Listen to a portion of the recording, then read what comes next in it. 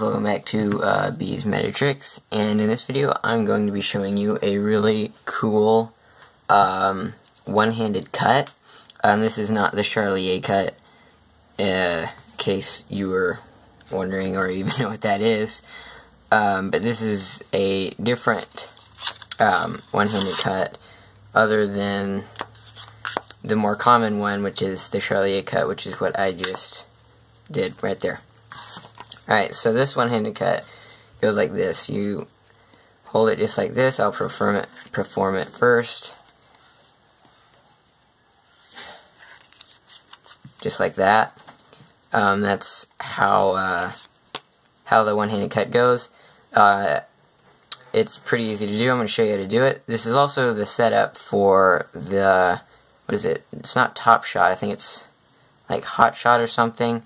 Anyway, I'll show you how to do the, so if you can do the Hot Shot or Top Shot, or I forget what it's called, if you can do that, then you can for sure do this. Alright, but to do the this one-handed cut, hold it in this grip right here, 2 fingers on this side, pinky and index on either side, holding it in place, and then the thumb right here. What you're going to do, you're going to bring your index, I bring it under, and you grip it right there, and then you kind of do like that, and it brings the cards out like this.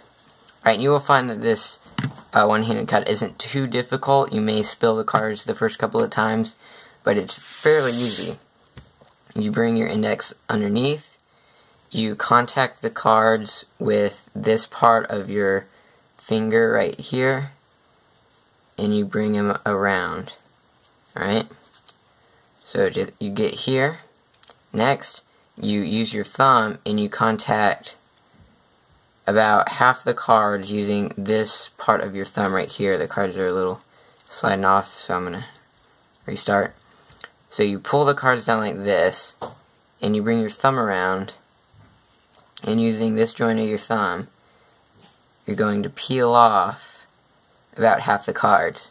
Now from here it's pretty easy. You just pull the cards around like this, and then bring them under the top, let the other cards fall on top, and that's the one-handed cut. I don't know if it has a name. Whoops. If it does, please leave it in the comments section below if you know it. That would help me out, and I could put it in the video.